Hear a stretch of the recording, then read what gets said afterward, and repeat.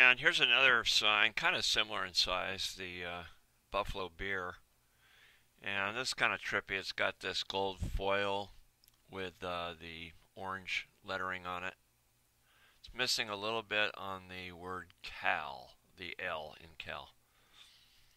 But most all the rest of it is there, and just very noticeable sign. It has the original cardboard stand. This is cardboard, whereas the Pabst was metal, and you can see the company it was made from.